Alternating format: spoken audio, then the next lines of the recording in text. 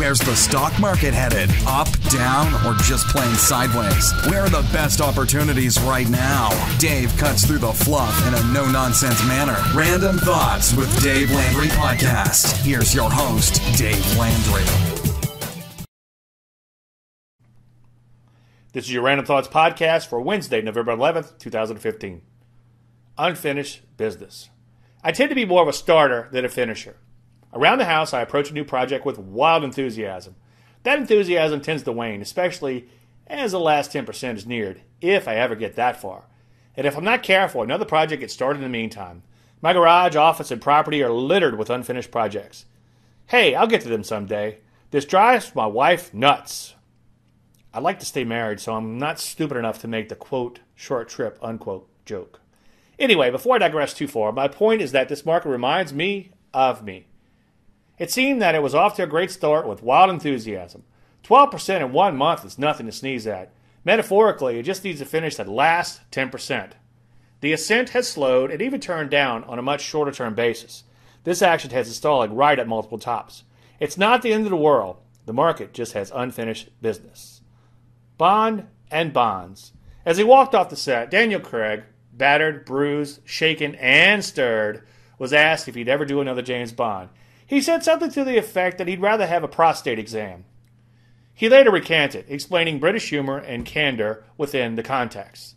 Okay, Dave, other than Google buzzword hits, what is Daniel Craig starring in James Bond and Spectre, which earned $73 million its opening weekend, that's more than Peanuts, which earned $45 million, have to do with the market? Well, I think this market is just a little tired. Rising rates seem to be the flavor of the month on and off for this market for most of 2015. According to the charts, it now looks like it's on again, and utilities and real estate got the memo. A tale of emotion. Quote, the emotional tail wags the rational dog, unquote, is a quote I came across while sitting in the library this morning. They led up to this quote by stating the fact that insurance purchases and precautionary measures are often taken after disasters. Markets are emotional. If they weren't, this technical analysis thingy would not work. Our job as technicians is to read the emotions of others through the charts and capitalize on them while keeping ours in check. As long as the market chugs along, everyone who is long is happy. Since it's been 6 years since the last disaster, most aren't too worried about being prudent. That'll change quickly if the market begins to sell off again.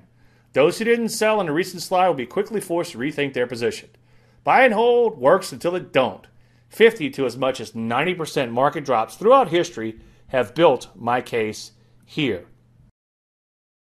The market actually looks pretty good if you just look at the last run and recent pullback. It still has to plow its way past the recent peaks, aka resistance, to get to new highs though. And I hope it does finish its business. I have no regrets for being prudent. I know that at the least, I'll live to die another day.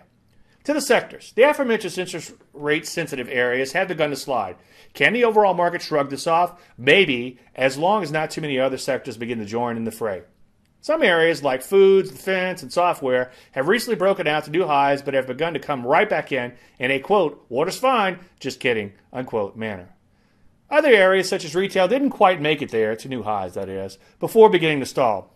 In the bad and the ugly departments, transports, drugs, hardware, and a host of other areas still look dubious at best, stalling well short of their old highs.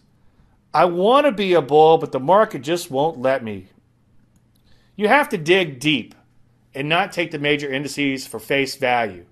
If you don't have the time to sift through several thousand stocks and hundreds of sectors each night, or can't afford me to do it for you, I'm not cheap, then at the least, make sure you take a look at the broad-based Rusty 2000. That's IWM. It's an ETF. It's had an okay run recently, but it's still well short of new highs. And longer term, it hasn't made much forward progress on a net-net basis in a few years. So what do we do? Again, I have no regrets for being prudent, nor should you. He who fights and runs away lives to fight another day. Stop me if you've heard that before. It's hard to be patient when the market is in, quote, sorted out phase, but that's the thing to do. You have to pick your spots very carefully.